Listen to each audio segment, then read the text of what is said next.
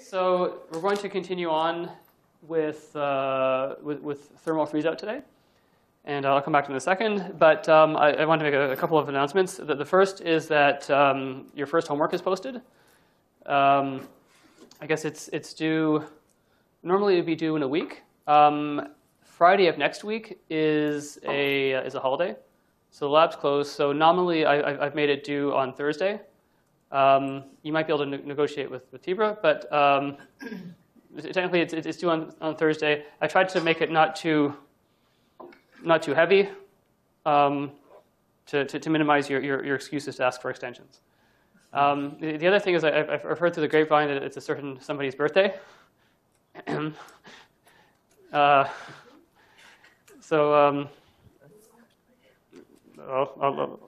Happy birthday to whoever it might be, and I'll let you figure it out. OK, so back to sorry.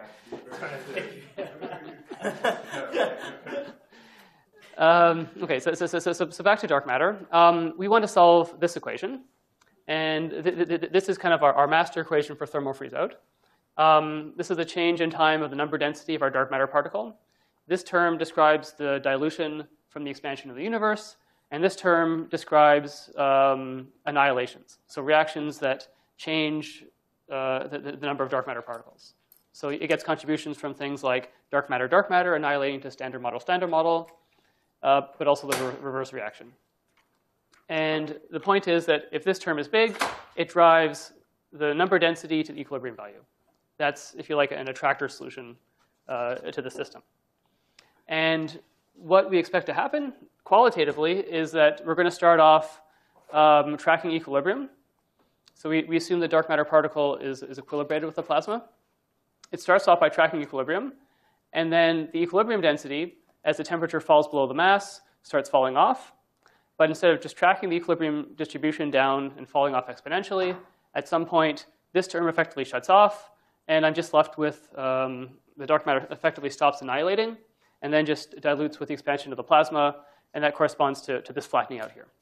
So we're going to compute this approximately. The way it's done in practice is people sit down and just compute it numerically. But it's handy to think a little bit about how one might approximate this. And along the way, we'll derive a couple of useful approximate formulas that are a handy rule of thumb to get an idea, just to make quick estimates. If you start with a theory, what's the dark matter density that it predicts? All right. So the first thing we want to do is clean up this left-hand side. And the left-hand side cleans up nicely if we define something called the yield, which I write as y, which is n chi over s. And here, s is s over a cubed. So big S is the total amount of entropy in a volume a cubed. So big S divided by a cubed is little s is the entropy density.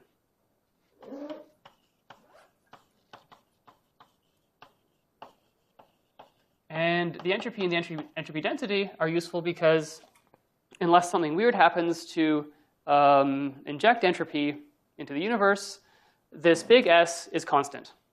So roughly, if nothing weird happens, you can assume that big S is a constant.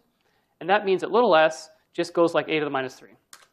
So this will be useful because if we divide n chi by the entropy density, that's basically the same thing we did here, multiplying the number density by a cubed, which gives us nice flat behavior here and here. So dividing off by little s is going to make things cleaner. And the expression for little s, in terms of the cosmological plasma, is 2 pi squared over 45 g star s t cubed. And this g star s is essentially a count of the total number of relativistic degrees of freedom. And roughly, g sub s is the sum over all the equilibrated particles in your plasma. And there'll be a sum over bosons. So B stands for bosons. And here you have the number of degrees of freedom of the given boson particle. You multiply by the temperature of that boson, divided by the total temperature of the plasma, which corresponds to the temperature of the photons, and then you put in a step function of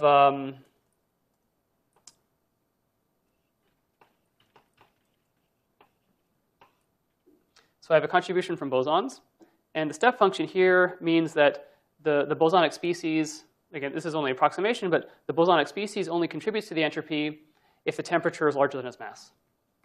And the reason for that is as the temperature falls below the mass of a particle, the density of that particle becomes much smaller than the thermal density, than the relativistic density, and it effectively doesn't contribute to the entropy, to a good approximation. So this is the contribution from bosons. And the contribution from fermions has the same form, except there's an extra 3/4.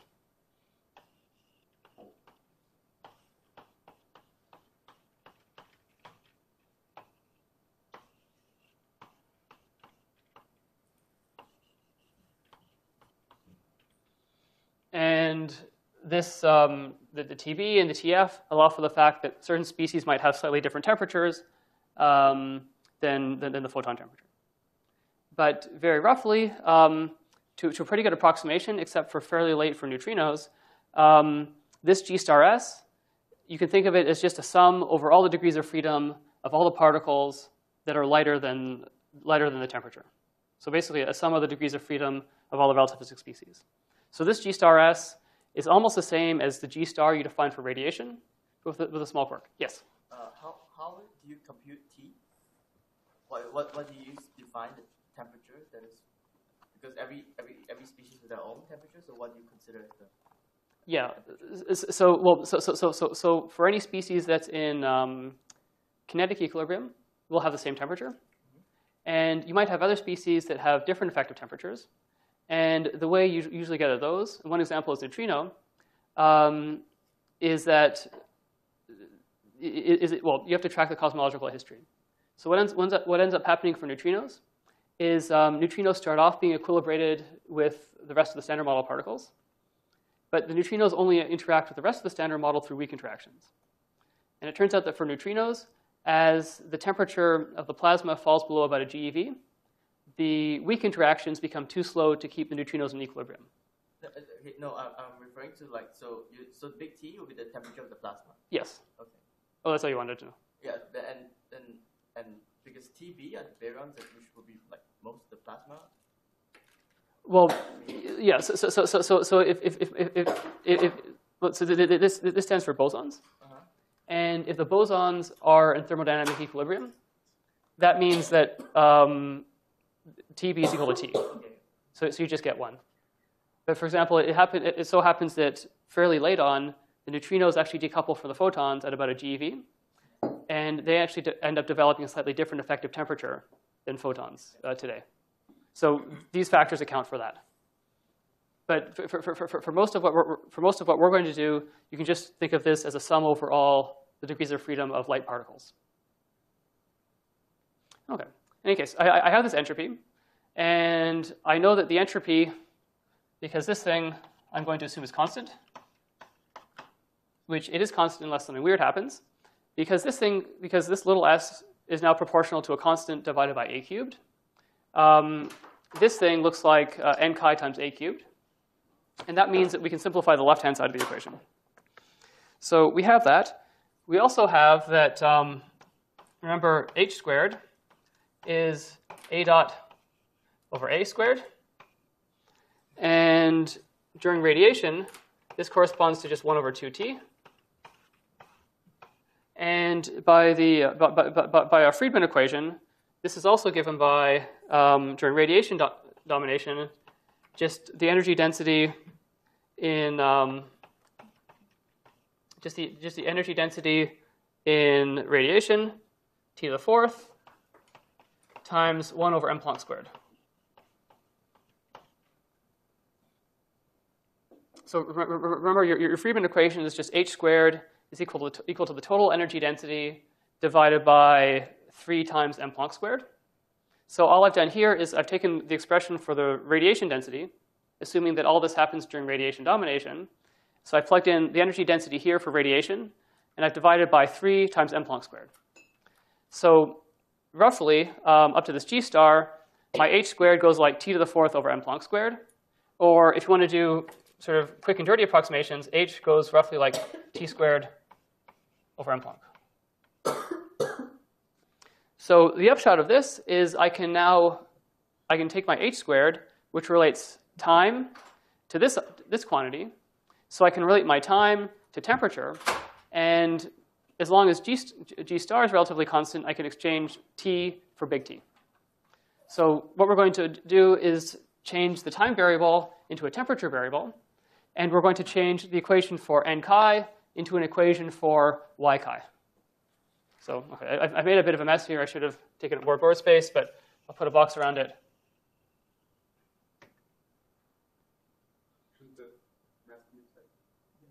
Oh, yes, sorry. Yeah, I made a real mess.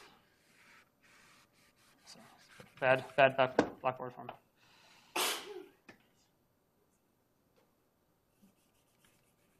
Okay.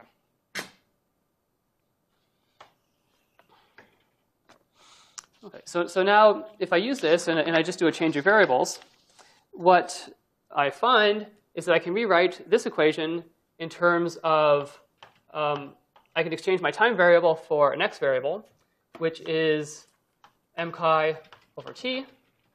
And my master equation can be rewritten as an equation for the yield as a function of x, where x is m chi over t.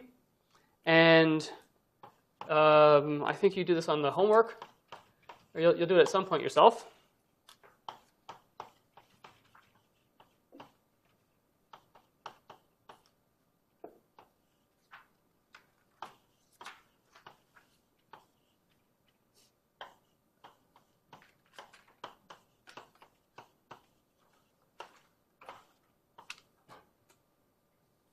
Okay, so this is the result of that change of variables. So this is the usual scattering cross-section. And remember, the scattering cross-section, we can rewrite it as a function of x. This is what we went through in our approximation in the last class. This is just stuff with y chi's. This S is the entropy density. And you have an expression for the entropy density over here, which I can rewrite as 2 pi squared over 45 g star s m chi cubed times x to the minus 3. So I can think of this entropy density as a function of x. I have an x here. This h of m chi equals t is just the value of the Hubble constant when the temperature is equal to the mass of the particle. So in other words, this thing is just my pi squared over 90 g star at x equals to 1, m chi to the fourth over m Planck squared. And then everything else just goes through in the same way. Now, there is one other thing we need for our freeze-out calculation, and that is an expression for y chi equilibrium. And we know what this expression is because we know what n chi equilibrium is, and we know what S is in equilibrium. So I have the expression for the entropy density. I can also write an expression for y chi equilibrium. And my y chi equilibrium, we're going to mostly need the form of the equilibrium value of y chi in the limit of large x. And that corresponds, so large x corresponds to the non-relativistic limit of chi when the temperature is below the mass.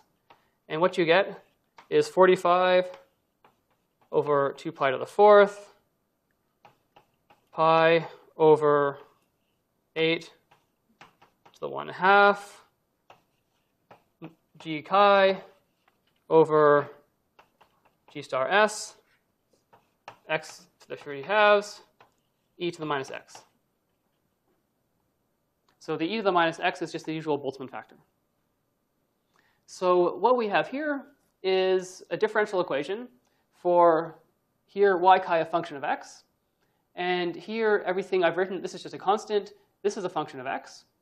This I've written as a function of x. And this is a function of x. So this is a known function of x, and we're solving for this. OK, so what we're going to do, is solve for the value of y chi as x goes to infinity.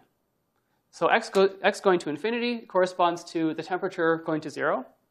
And even though the temperature today isn't 0, the temperature today is so small, and the behavior of y chi going to large temperatures flattens out. This means that if instead of using x goes to a very big number and just take x goes to infinity, we get a good approximation.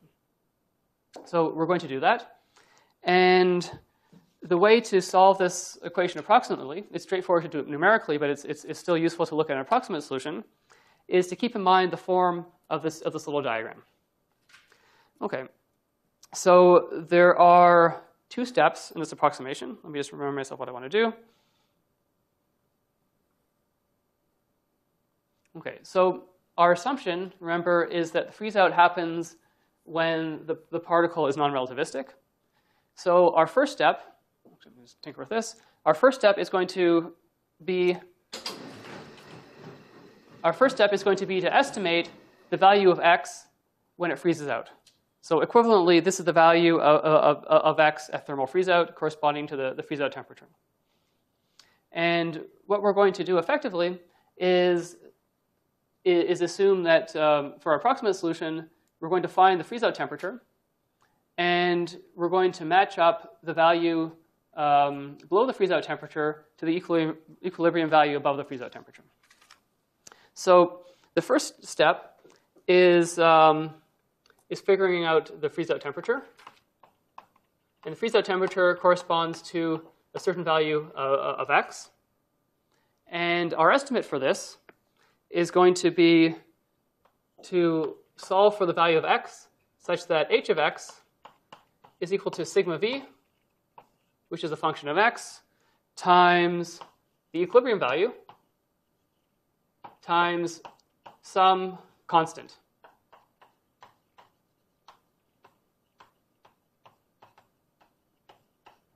And it's some constant of order unity. So our first step is to estimate what the freeze-out temperature is.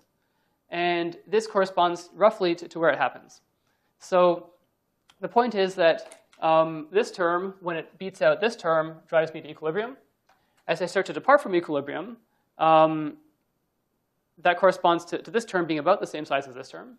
And we're going to estimate the size of this term compared to this term by canceling off a factor of n chi on both sides and putting in a fudge factor k to account for maybe order 1 slop.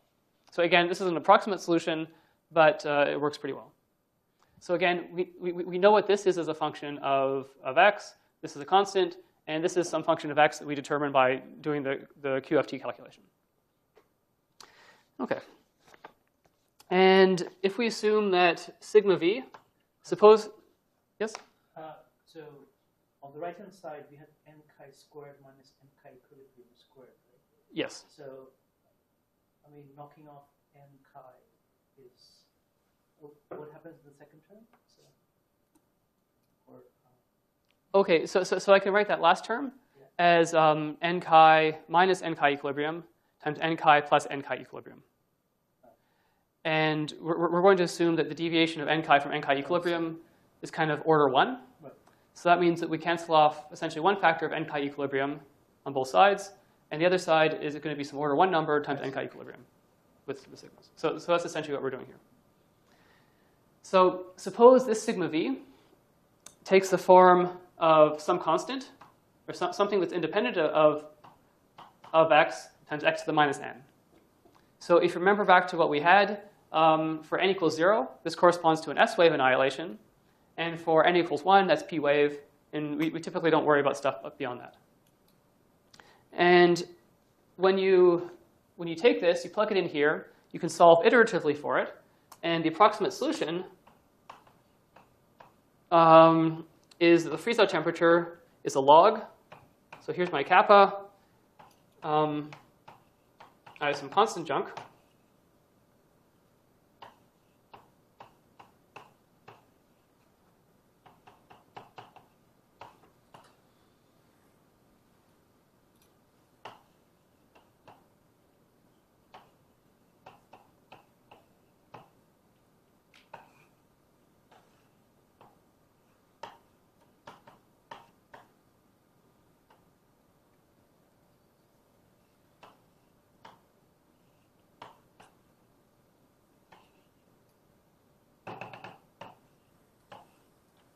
Okay, so the stuff going in here is the same as the stuff in this big square bracket.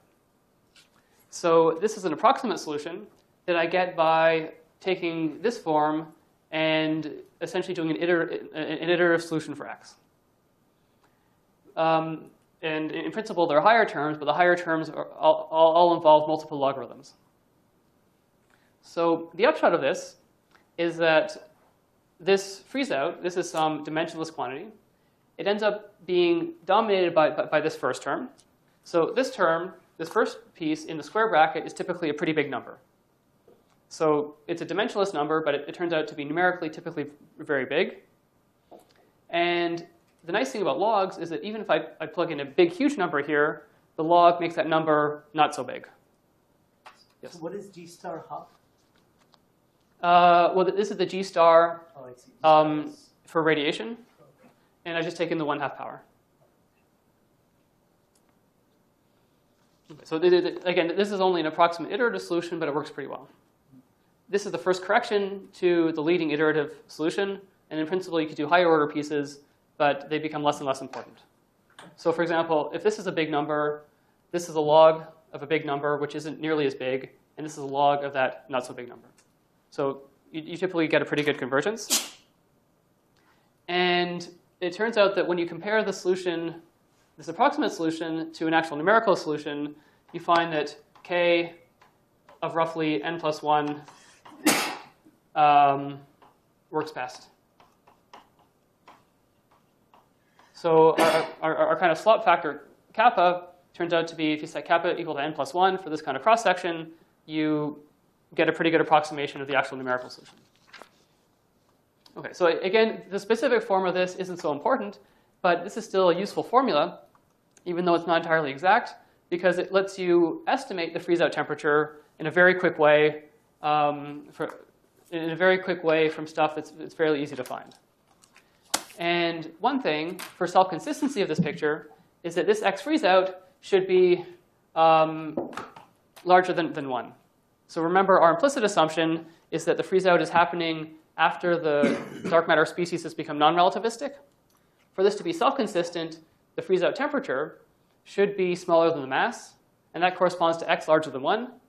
So for the self-consistency of this whole picture, this quantity had better be larger than 1. Otherwise, our assumptions are no good, and you shouldn't be applying this approximation. Okay. So this is the first step. The second step is to take our freeze-out temperature, plug it back into our modified master equation, and figure out what the number density is at very large x. Yes? So is there a sum over the n when you expand in the partial value expansion? Should there be a sum? Oh yeah. So in general, I'll have multiple terms. Right. But usually because x turns out to be pretty big, it's usually a pretty good approximation to only keep the leading term. Right. So this approximation is specifically for the case where where the cross section takes this form. More generally, the cross section will have a whole lot of different terms, but in that case, you can still apply this approximation to the first kind of the biggest term. So there could be a case where we don't have an S rate, but we have a P rate. In that case, n is 1. Yes.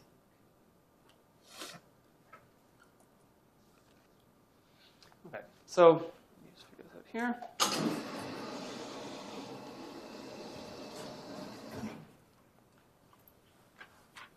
Okay, so the thing we get with our x freeze out is that for x less than x freeze out, our approximation is that y chi is equal to y chi equilibrium, to a good approximation.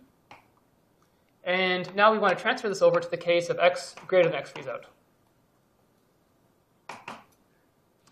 So in the case of x greater than x freeze out, we expect that our y chi is going to be much larger than the equilibrium value.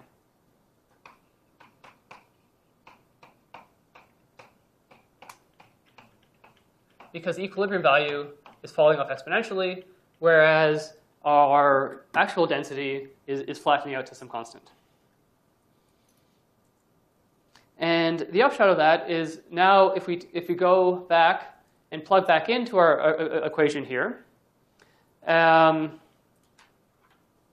I think I forgot to define something. Let me just figure out where I am. Okay, I forgot to define something in my notes. Sorry about that.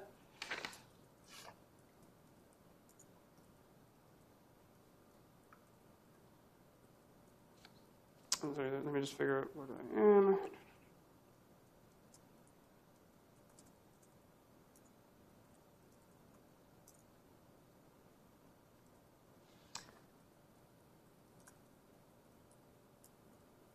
Okay. Well, sorry, I have a typo in my notes, but I'll fix that up shortly. If I drop the y-chi equilibrium and I plug back in here, and just to be consistent with my notes, the thing I call delta in my notes is y-chi minus y-chi equilibrium. In this limit, this is roughly just y-chi. If I take that and I plug back in here and I drop the equilibrium terms, what I find is d delta dx is equal to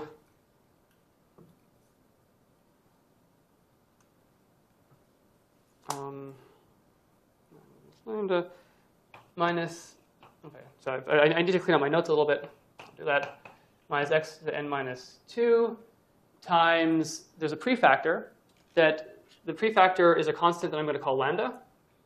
So I factored out all the x's from the stuff in front of the sigma v. I've rewritten the sigma v as sigma n x to the minus n. The rest of the stuff that goes up in this expression, remember x is just x. The s here goes like, the s is the entropy density, and the entropy density goes like x to the minus 3. So that gives me a factor of x to the minus 2. And then I have a bunch of other constant stuff from that expression that I dump into here. So this lambda is just a bunch of constants that you can derive from this expression, plugging in the expression for the density. So I get a minus 2 from the x times s. I get an x to the minus n for my assumption about the form of the cross-section. And this side just gives me a factor of delta squared. So now this is an easy differential equation to solve. And when I integrate this, and solve for the value at large times, what I find is that my final y-chi at t0, where t0 is the time today, is roughly n plus 1 times x freeze out to the n plus 1 divided by this constant lambda times sigma n.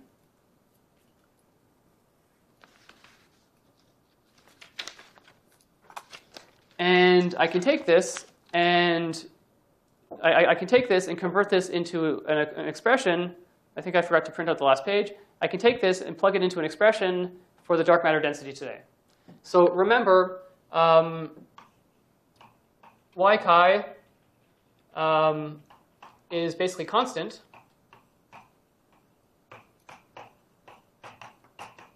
After freeze out.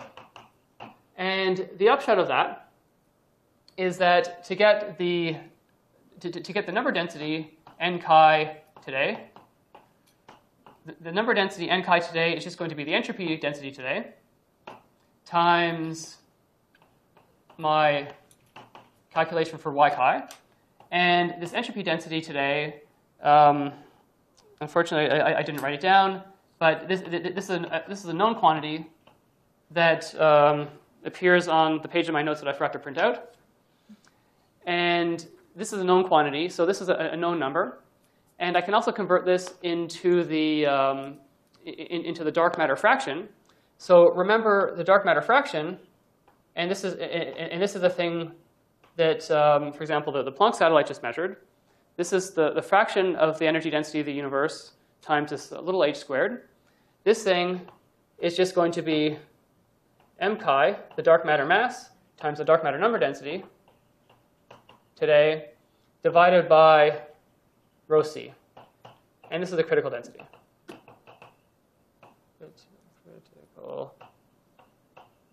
and this critical density is just another known number. It's something like 10 to the minus 47 GeV to the fourth.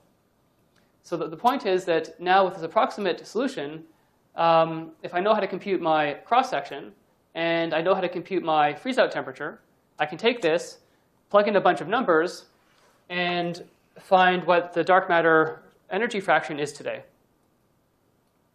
And actually, sorry, there should be a factor of h squared here. So what I have here, and I'll talk more about it in a specific example in a couple minutes, is an approximate solution of the freeze-out equations that lets me estimate the final dark matter relic density today. So from this first expression, I can figure out the freeze-out temperature. For it to be self-consistent, it has to be much larger than, my x freeze-out has to be much larger than 1. But provided it is, I can plug it back in to this expression. And this expression has a bunch of constants and this and that. I'll rewrite this in a slightly nicer form in a second.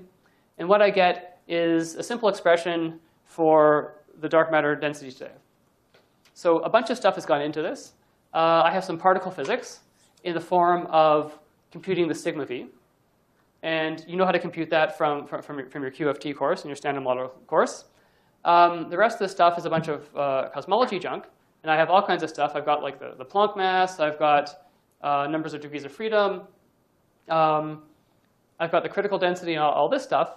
But all this stuff gets wrapped into just a single number that I can compare to experiment.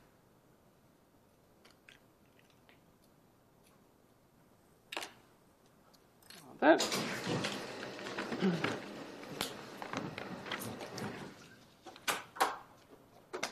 Okay. So now that I have this formula, I can recast it in a slightly different form. And after recasting it, I can start to look at specific particle physics theories that could potentially explain the dark matter. So once I have this expression, I can now look at specific proposals for new particles beyond the standard model that could make up this dark matter, that could make up this chi particle. I can now sit down, estimate the cross-section, and see if they actually make sense. So this brings me to the next thing I want to cover, which are things called WIMPs. And WIMPs stand for a weakly interacting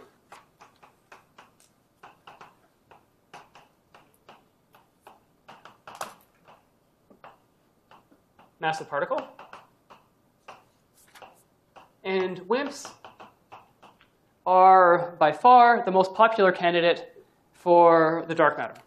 So the dark matter doesn't have to be a WIMP, but this is the one that seems the most likely, at least from the theory side of things. And it's the one that's been studied the most in depth.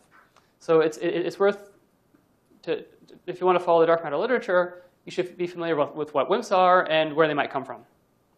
So the neat thing about WIMPs is that we can estimate their annihilation cross-section fairly straightforwardly. And we can do this by just very crude dimensional analysis. So one thing I always recommend doing before you actually do a hard specific calculation, always try to make an estimate based on dimensional analysis, just to get a rough idea of what your answer should be, more or less. So this is a scattering cross-section. And a scattering cross-section has dimensions of area. So area corresponds to 1 over mass squared in my natural units. And that means that if I think about the stuff that can go into this, I know that it has to have dimensions of 1 over mass squared. And I can also think about the stuff that would go into computing this cross-section. And the stuff that goes into computing this cross-section would be something like, for example, suppose I have some, here's one kind of thing that could contribute. I could have some chi going to, for example, z, if the chi's have a weak interaction, and the z then goes to ff bar. So this is one kind of cross-section that can contribute, or I could have other kinds of cross-sections. But the upshot of that is that the biggest dimensionful scale in this picture is the dark matter mass. And since the dark matter particles are colliding relatively slowly, the dark matter particle mass is much larger than the temperature. At freeze-out, that means that the typical momentum going through this Z propagator is going to be set by the dark matter mass. So the biggest dimensional quantity is going to be the dark matter mass. So that means that this quantity should go roughly like the dimensional quantity that goes in the denominator that's going to make up the mass dimensions will be the dark matter mass. So 1 over m squared.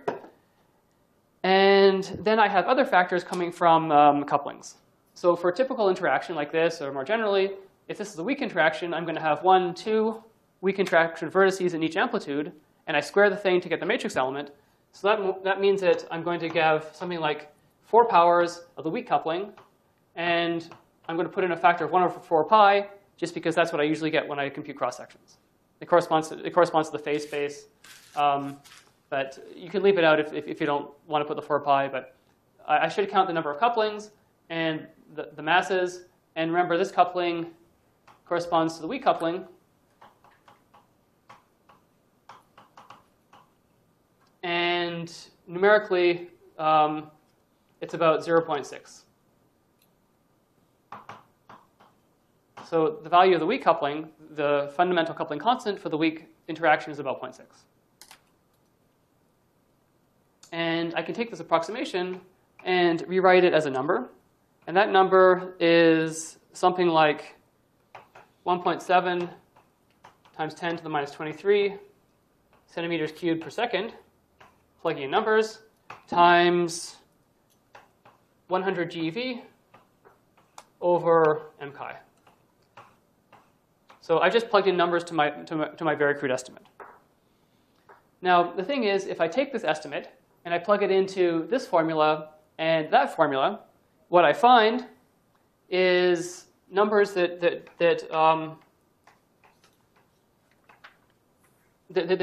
actually look pretty good. So it turns out that my x at freeze-out is about 27. So this is safely larger than 1. Just a second. And I also find my dark matter density to be about 0.0002. So this is a bit small, but remember the observed value is about 0.1, so this isn't too bad. Sorry, you had a question? So in the arguments for estimating that cross-section, so I can understand that the mass of the dark matter is a large scale. Mm-hmm. But I don't see why it makes sense then to put it in the denominator, because that would make it a small number, right? So for example, take 1 over the mass of z squared. That would be a bigger contribution than that. Like I don't see how we see that we expect that form. Okay. Mass being big. Yeah. Well, so first of all, this is a very, very rough approximation. So the actual answer is something you should compute, but I just want to get a ballpark picture. Here, suppose my dark matter mass is much larger than the Z mass. In that case, the momentum going through this propagator is going to be much larger than the Z mass. So in that case, the propagator here would look like 1 over essentially it would be 4m chi squared minus mz squared. And this piece, if it's much bigger than mz, will completely beat it out. Now I can start to have something more interesting happen if 4m chi squared starts to become similar to mz, but I'll worry about that later. For now, I just want to do kind of a rough ballpark estimate. So what I get from all this hand waving, and it really is hand waving, I'm just trying to get a very, very rough estimate, is I do find that for a weak size cross section, I get non-relativistic freeze out. So my approximations are self-consistent. And I also get a value for the dark matter density that is not that far off from the observed value. So it is 3 orders of magnitude too small. But if I think about all the junk that went into this estimate, here I'm computing stuff very roughly from particle physics. Here I have stuff like, if you go through all the expressions, I have the value of the Hubble constant today, the critical density today. I have all this stuff going on. And given that this is actually as close as it is to the observed value is a bit of a minor miracle. It could have been orders and orders of magnitude different. So the fact that this is not too bad compared to the observation is sometimes called the WIMP miracle. So it might not seem entirely miraculous to you at the moment, but the sort of the backstory on this is that we also have lots of other reasons to expect new particles and new interactions at about the weak scale. So for those of you that took the Beyond the Standard Model course, one thing it turns out is that if you take the standard model and you try to extrapolate it up to very high energies, something goes bad. And the thing that goes bad is that the energy scale associated with electroweak symmetry breaking, corresponding to the masses of the W and Z vector bosons, that mass scale gets destabilized by quantum corrections. And from that point of view, it seems like it's a bit of a puzzle why the weak scale has the value it does and isn't either 0 or something really, really big. So to solve this, people have suggested all kinds of extensions of the standard model, so-called BSM, Beyond the Standard Model. And typically, to save the weak scale, those extensions of the standard model, the new particles should also come in with masses not too far from the weak scale. So based on this quantum stability of the weak scale argument, we expect new physics near the weak scale. And it's kind of neat that this new physics also gives us the right, at least within a ballpark estimate, the right dark matter density. So people call this the weak miracle. You can go off and argue about just how miraculous it is, but it is at least a seeming accident that the motivation for these particles with possibly weak interactions, talking to the standard model to save the weak scale, give roughly, in the right ballpark, the right dark matter relic density. Yes? So what was the value of H squared? OK, so just to remind you, H is the value of the Hubble constant today, in units of 100 kilometers per second per, I think, megaparsec. So the measured value of H is roughly 0.7. So the H squared is a factor of 1/2. The other thing is, when I normalize to the critical density, we know that the total density of stuff today is equal to the critical density within error bars. And that means that if I sum over all the contributions to the energy density,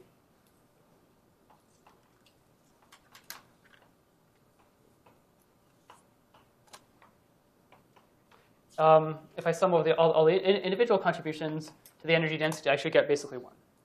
So if you like, up to this H squared factor, the 0.1 that is measured, the 0.1 value that's observed, corresponds to roughly 20% of the universe consisting of dark matter in terms of energy density. So in any case, I have this WIMP miracle. And in passing, let me also give you a second handy rule of thumb when you go and estimate your cross-sections. And that other second handy rule of thumb, which again, it's only a rule of thumb, it's only an approximation, is that the relic density that you're going to get today from a weak scale cross-section with the value of the freeze-out x of about sort of 20 to 30, the value you get today is basically the observed value for an annihilation cross-section times 3 times 10 to minus 26 centimeters cubed per second over sigma v.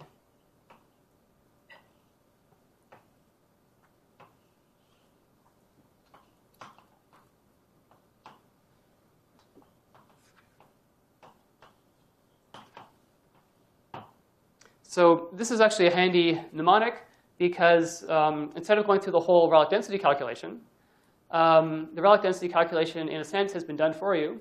And if you want to get a quick estimate, if you want to estimate very quickly whether your theory gives about the right dark matter relic density, you can just compute the value of sigma v.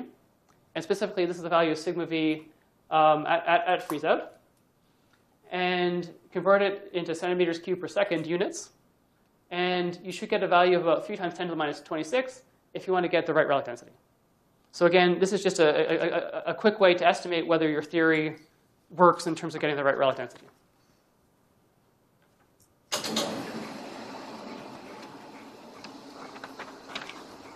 Yes? How do you get the number 3 times 10 to the minus 26? Where did the number come from? Oh, so so the 3 times 10 to the minus 26 just happens to be the value that if I plug it into my equation up there, using the result over there, I get the right number. So I'm just plugging in numbers, and this just happens to be the value of sigma, roughly sigma n, for x equals to 0. That gives me the right relic density. So it's just a matter of plugging in numbers. So there's nothing deep about it. And I guess the other thing is, when I talk about sigma v, what you usually do when you compute it is just find some particle physics thing. And the particle physics thing, for example, if I look at this expression is going to have units of GeV to the minus 2. So GeV to the minus 2, I can convert that to units of centimeters squared, because 1 over GeV corresponds to a centimeter up to a conversion factor.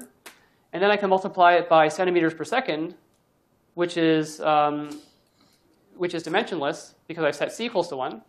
And when I do all those conversions, I take my 1 over GeV squared quantity, and I turn it into something with units of centimeters cubed per second. So in my natural units, where I set h bar and c and the Boltzmann constant equal to 1, this centimeters cubed per second is equivalent to 1 over GeV. The actual number you get depends on the conversion factors, but it's just a matter of using different units. So it's like measuring. It's like saying like this distance is 1 meter, or it's like 3 feet 3 inches, or what have you. I get a different number, but the different number just correspond to different units. So this number is a certain choice of units. Okay, so this WIMP story is very enticing, and a lot of attempts to write down theories of dark matter are based on this WIMP idea, the fact that WIMPs do give you roughly the right relic density. So I want to spend a little bit of time talking about popular WIMP candidates.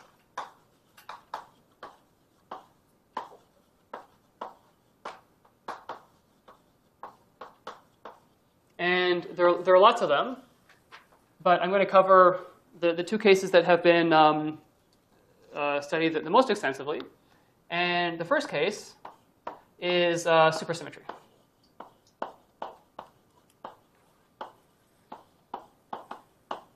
Or SUSY for short. Okay, so some of you, I think, have taken the BSM course. Others haven't, but if you haven't, don't worry. I'll try to make this self-contained. Supersymmetry is a kind of symmetry that extends the usual space-time symmetries. So if you think of your flat space-time is invariant under time translations. It's invariant under spatial translations. And it's also invariant under rotations and Lorentz boosts. And all of those operations together fit into a single. When you combine those operations together, you get a larger group of transformations. That is the total transformation group of flat spacetime. And that group is called the Poincaré group. Now, what supersymmetry is an extension of the Poincaré group.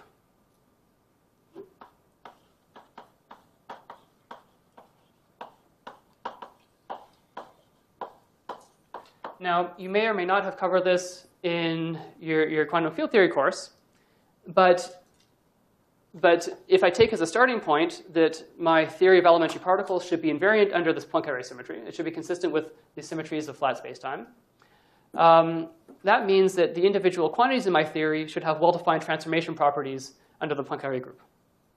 And when you define that, the objects that have those well-defined properties under the Poincaré group, it turns out that those correspond to things called representations of the Poincaré group. And if I look at the representations of the Poincaré group, what I find are that these objects correspond to particles with definite mass and definite spin. So if you like, the idea of particle mass and the idea of particle spin comes out of the fact that I'm imposing this underlying Poincaré symmetry.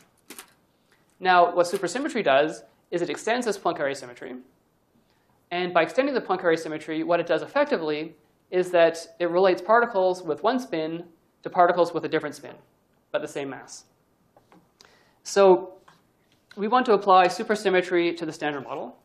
And the implication of supersymmetry to the Standard Model is that for every Standard Model particle, I should be able to apply supersymmetry transformation to that particle and connect to a different particle with the same properties, the same mass, the same couplings, but with a different spin.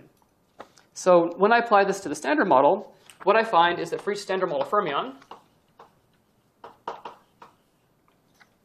and the fermion, I mean specifically a spin 1/2 object, I'll call this F. This should correspond to something with a different spin. And this thing with a different spin, I call it a fermion. And it turns out that in the minimal case, this thing should have spin 0. So when I apply supersymmetry to the standard model, for my total theory to be supersymmetric, that means that for every fermion with spin 1/2, like a top quark or an electron, I should have a corresponding scalar boson particle with spin 1/2 that I call this fermion.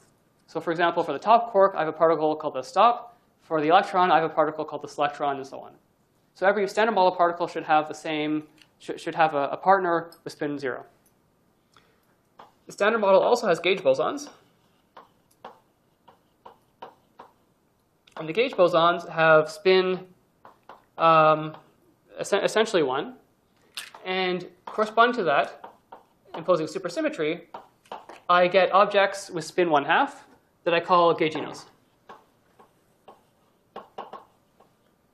And this object has spin 1/2.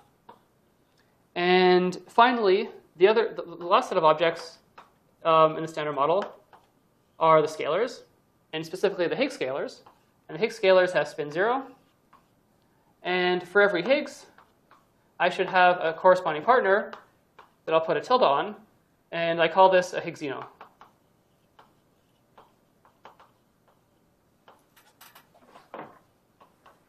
And it has spin 1/2. So if I extend the standard model to include supersymmetry, that means for all the standard model particles, I expect to have these partner particles with different spins. And it's going to turn out that these partner particles, well, they're things we can go and look for at particle collider experiments. But some combinations of these partner particles can also be the dark matter, can be arc-high.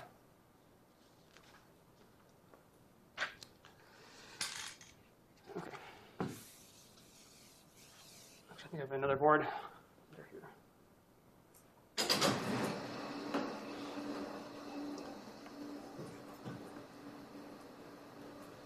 Yes. So I know that one argument for supersymmetry has to do with massive cancellations in calculations, but I was wondering, is there also a theoretical reason to expect such an extension of the Poincare symmetry? Or is it just something that happens to be equivalent to what you want to get? I mean, yeah, well, so there are different motivations for supersymmetry. Yeah. Yeah, related to this. Yeah, so on the sort of phenomenological side, one of the motivations, as I said, is supersymmetry, it turns out, can stabilize the weak scale against quantum fractions. We're going to see in a second that supersymmetry also gives a very nice candidate for dark matter. So that's good. If you want to take kind of a more fundamental physics approach, a lot of our attempts to apply quantum mechanics to gravity, one of our leading candidates for that is string theory. And the only way we know how to make sense of string theory is if we have a lot of supersymmetry in the theory. So based on what we know about string theory, we also expect to have supersymmetry at some point. Now, that supersymmetry might be broken at a very high energy, and it might not last down to low energies that we need to see it. I'll come back to this in a second. But there is this fundamental physics reason that in a lot of attempts to quantize gravity, supersymmetry seems to be a necessary tool. One other thing that's kind of interesting is that if I take the Poincare symmetries and I look at all the ways I can possibly extend it, supersymmetry is the maximal extension. So if you take the point of view that if I see one symmetry, it should be extended as far as possible, supersymmetry is as far as you can extend it. There are actually theorems about it being essentially the only case. Yes? Is it important for our case here that the Higgs has to have, there has to be two Higgs, or for dark matter, is that important? Not specifically. But yeah, I might mention that in a second, but it's not essential. The other Higgs could not be a dark matter, it would decay that. No, it's whether you have one Higgs or two doesn't matter for the dark matter story. So just very quickly, what supersymmetry does is, suppose I have, so the stability of the weak scale, the thing that sets the size of the weak scale is the Higgs boson. And the Higgs boson gets contributions. The Higgs boson gets contributions to its mass from loops of particles. So here's a loop of a particle. And there are different ways to handle this. But this is a divergent loop. And this gives me a correction to delta mh squared that goes like the coupling. So I'm going to call the coupling g psi squared over 4 pi squared. Actually, I think there's a minus sign here. Times, depending on how I treat this, roughly it goes like the mass squared of this particle. So suppose there exists some heavy particle with an order 1 coupling to the Higgs. With an order 1 coupling to the Higgs that has a heavy mass. That means that the size of this correction to the Higgs is going to be really big. And it's going to have to cancel off against other stuff. But we know numerically that this mh squared should be about the size of the W and Z boson masses. So this delta, the total mh squared should be roughly 100 GeV squared. So it seems weird to have a physical quantity that should be 100 GeV squared getting contributions from stuff that can be much, much heavier. What supersymmetry does is, for each particle, here I've drawn a fermion particle. For each particle like this, there's a corresponding superpartner particle. There's a corresponding superpartner particle. And I guess I'll draw this way. So for example, if this is a fermion, there's a corresponding scalar particle that contributes a second loop. And the second loop has an opposite sign because, remember, fermion loops get a -1. Boson loops don't have that. And this extra contribution, in the limit of exact supersymmetry, has the same value, but with the opposite sign. So what happens with exact supersymmetry is that this correction is canceled against this correction, and this thing that would destabilize the weak scale is canceled off by this. So supersymmetry protects my weak scale by giving this cancellation. So this is the motivation for supersymmetry. Now, this picture technically only applies when I have exact supersymmetry. And exact supersymmetry is actually very restrictive. Exact supersymmetry implies two things. Exact supersymmetry implies that these couplings should be exactly the same. And it also implies that these masses should be exactly the same. So now if I apply this to the standard model partners, standard model particles and partners, this means that, for example, for every electron, I should have a scalar electron with the same charge and the same mass. And we definitely don't see this. So this means that supersymmetry can't be an exact symmetry of nature, but supersymmetry could still be an approximate symmetry of nature. And what I mean by approximate is that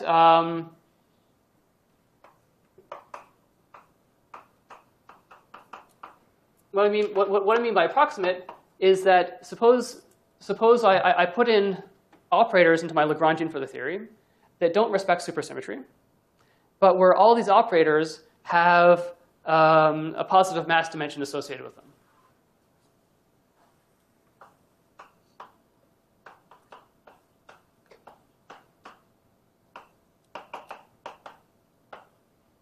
And what I mean by that is I write new terms in my Lagrangian where all these terms come in with a mass dimension. So for example, a mass term or a trilinear coupling with a positive mass dimension. And the reason this is good is that in this approximate supersymmetry, because all the supersymmetry breaking effects are associated with some mass scale, the upshot of this is that SUSY becomes asymptotically exact at very high energies.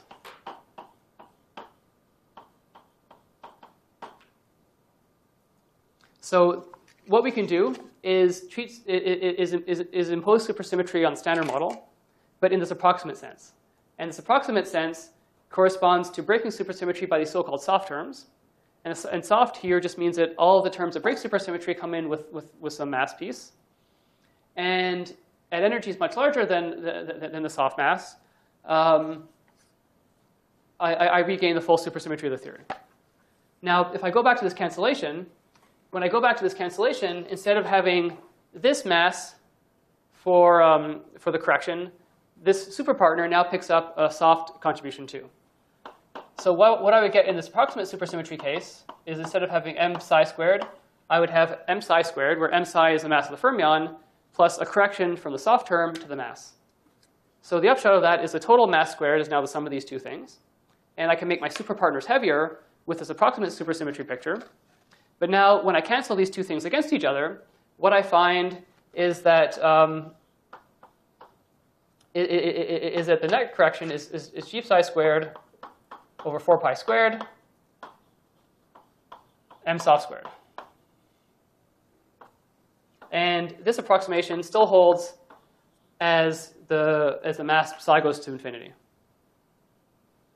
So the nice thing about this is that if I put in supersymmetry, but even approximate supersymmetry, where the approximate supersymmetry has a special property where all of the breaking is associated with this dimension-fold coupling, that means that I still get a cancellation between these two terms of the m psi pieces, but I lack the cancellation of the soft piece.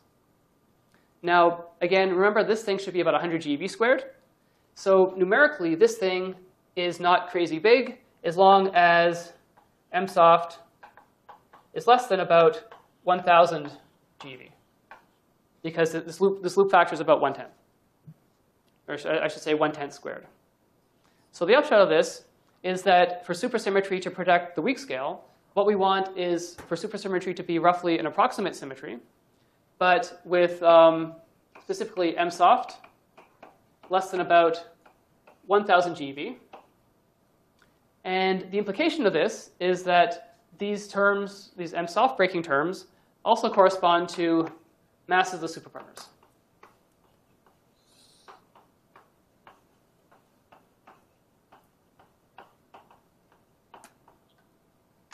So the whole story, the net story, is that I have supersymmetry.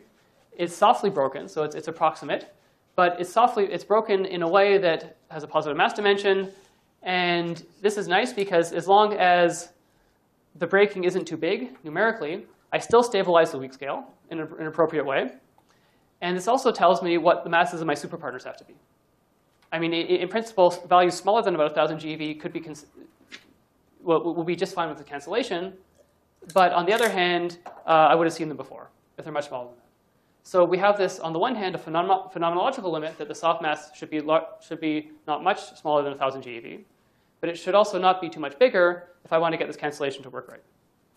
So I'll wrap it up there. I've gone a little bit over time, I'm sorry. But come back, I guess, on Monday, and we can talk more about how supersymmetry gives a very nice dark matter candidate. Yes? So introducing all the superpartners, doesn't it screw up our the thermal history of the universe? Well, it's going to change it. But typically, these superpartners are going to equilibrate at high temperatures. Right. And what's going to happen is that there'll be a lightest superpartner, and we're going to arrange for that lightest superpartner to be stable, and that's going to be our dark matter.